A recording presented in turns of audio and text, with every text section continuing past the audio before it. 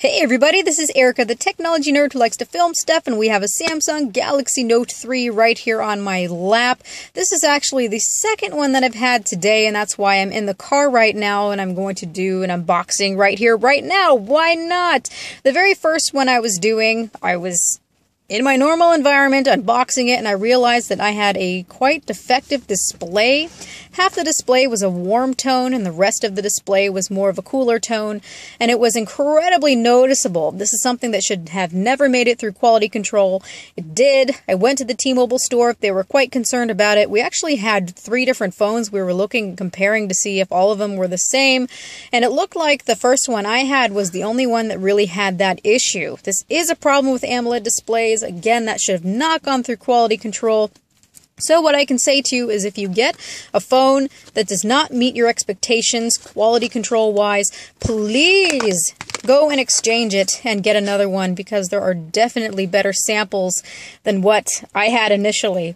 So this is Sheldon. I have affectionately named this guy Sheldon, and I had to get the T-Mobile version because, as I had thought and as was confirmed today, it is the one with an unlocked bootloader.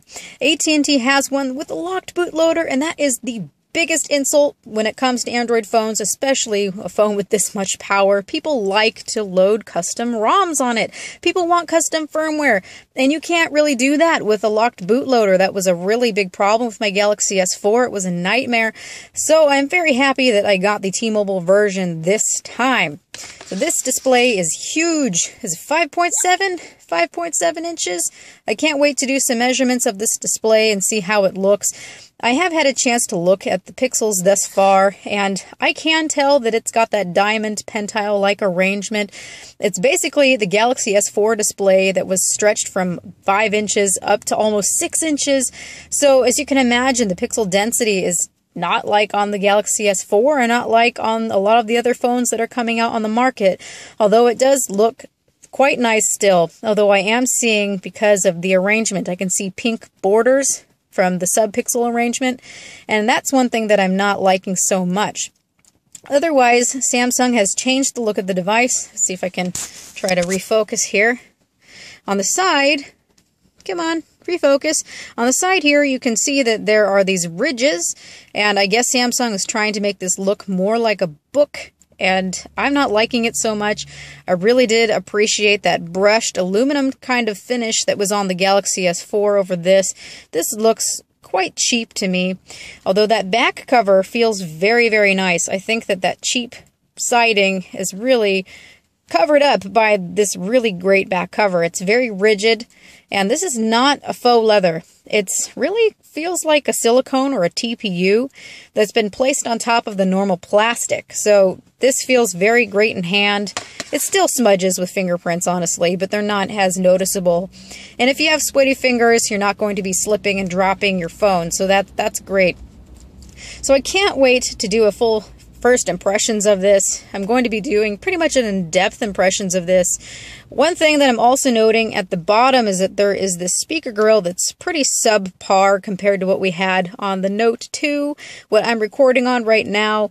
I did play Candy Crush Saga before I realized that the display was absolutely awful, and I could hear some clipping at the highest volume. So I did try it on this one, and it does that as well. I'm going to listen to some music and see if that's still a problem. Apparently, it's a lot weaker than what's on the Galaxy Note 2, and it just doesn't sound as nice. So I'll have to really do some good tests on that and see how I feel. But this guy is quite nice. I have a 6.4-inch display on the Z Ultra, and I thought that was a sweet spot. So I'm really curious to see how I will do with the display of this size, especially as I have my iPhone 5 somewhere here. The battery died. I tried filming with that first. So, you know, we've got this little tiny thing versus this. I'm going to be using both of these at the same time. So we've got this one on T-Mobile and this one on AT&T. And I just want to compare experiences. So let's go ahead and look at what's inside of the box here. There's nothing spectacular or special. So just everything you know, manuals. We've also got, you know, cables. Hopefully this will be a nice long one like usual. We've got a 2-amp charger. Got some headphone gels and also the headphones. Now, what are these? This is something that the T-Mobile people and I were looking at. We have no idea.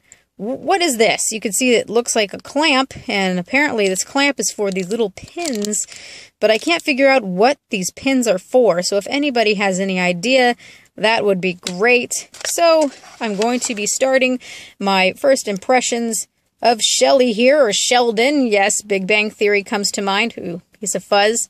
So thank you all for watching. I can't wait to check this out, and I will be back with you all soon. Bye!